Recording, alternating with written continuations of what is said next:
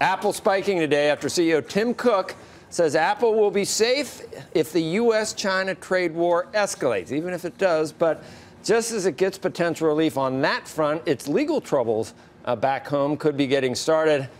I don't want this to happen, Josh. If there's anything you can do, I like all my Apple stuff. Leave this company alone. It's the greatest company in the world. Josh Lipton is in San Francisco with more.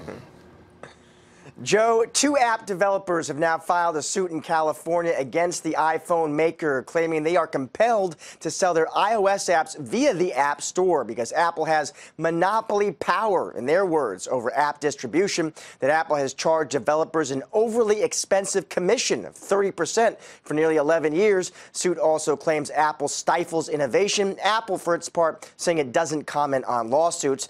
This is another legal challenge for the App Store. Remember, just last month, the U.S. Supreme Court handed Apple a setback, allowing antitrust suits against the App Store to proceed. Plaintiffs in that case also argue that Apple monopolizes the market, but CEO Tim Cook has come out swinging, flatly rejecting that argument. I think that with size, I think scrutiny is fair. I think we should be scrutinized. I don't think anybody reasonable is going to come to the conclusion that Apple's a monopoly. Our share is much more modest. We don't have a dominant position in any market. So you're saying you're not a monopoly? We are not a monopoly. The new suit comes today as Apple is among those tech titans now reportedly facing potential U.S. antitrust probes. Now, we don't know what the government's possible concern could focus on here, but Dan Ives of Wedbush thinks the App Store would be front and center in any such possible inquiry, that the DOJ would be looking at whether its subscription fees from developers and the use of that store are in any way anti-competitive. Investors would certainly take notice if that happened. The App Store is estimated to represent 35% of that broader services segment. Joe, back to you. All right, thanks, Josh. Let's trade it, Pete. All right. Well, Katie Huberty is my favorite analyst, and she actually broke this down already this morning. She talked about a couple of different things, the trade war being one of them, how much that could impact the stock itself. And the other one was this entire topic. And she thinks it's about $13 to the stock. Right now, she's at 231. She remains at 231. But she actually sees the concerns here. So are they really hampering innovation? I wouldn't think so. But I think Tim Cook makes a very good point.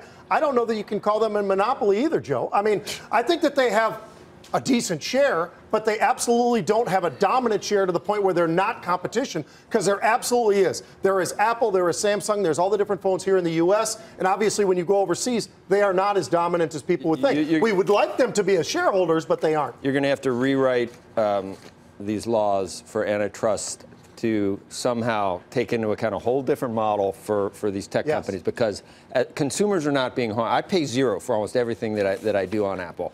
And as far as almost zero, right? And by the way, I'm with you so far. I agree. If we're suddenly going to go the Euro model, where we start thinking about competitors, and oh my gosh, competitors, there might be layoffs because they're not as good as Apple. That's not Apple's problem, all right? And all of a sudden, what does Facebook, Amazon, Apple, they all have something similar that causes them to be suddenly in the crosshairs? Why? Because they're big and good at what they do. They're good. Because they're big and good at what they do. You're supposed to want to try to get a monopoly, a legal monopoly. Everybody wants to use you. So I'm going to see what this lawyer says. But it's a fine line between where a dominant product is a dominant product because it's so far ahead of the competition. One of the big issues for Apple is also not only alternatives to the App Store and a China trade war, but also just that there's a lower price phone that's almost as good as the iPhone. So far, it's been at a place where there's been nothing. It's been really rivaling them at this price point. So does that give them a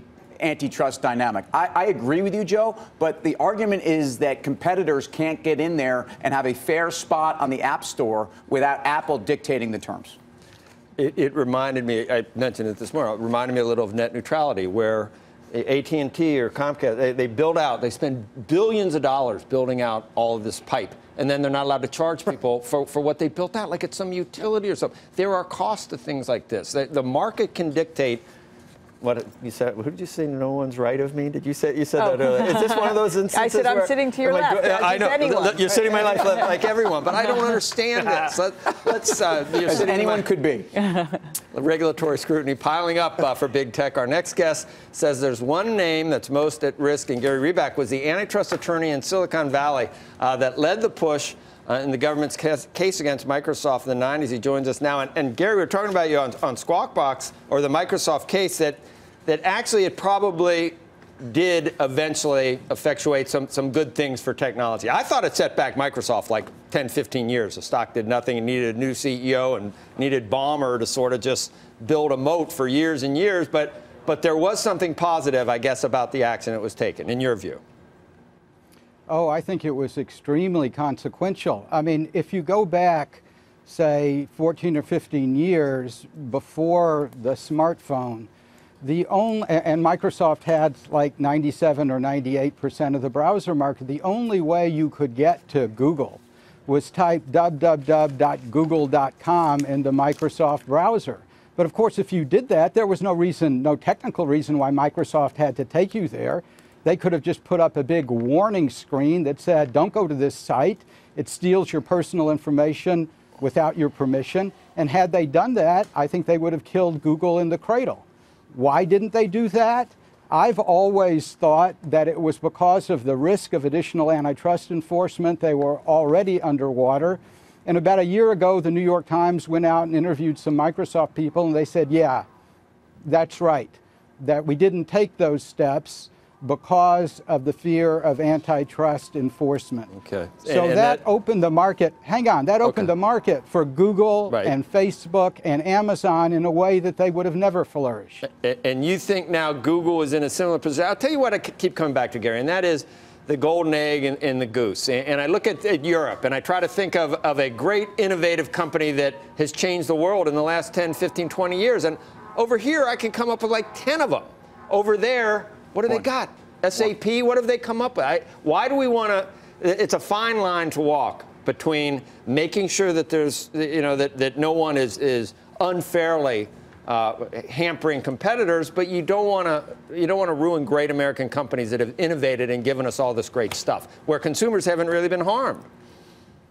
So you certainly don't want to imperil innovation, but I think your framework is a little misplaced here. All of my clients have always been American companies, with perhaps one or two very minor exceptions. They're American companies. They deserve the right to compete in the American marketplace. If you go back and look at what Google did, you'll recall that the FTC inadvertently released a huge portion of their staff report a couple of years ago to the Wall Street Journal. And the Wall Street Journal published it, and it's still on the Wall Street Journal site, and it says what Google was doing. And it's bad stuff. I mean, they were putting their own properties ahead of competitors, even when their own algorithm said that competitors should be first.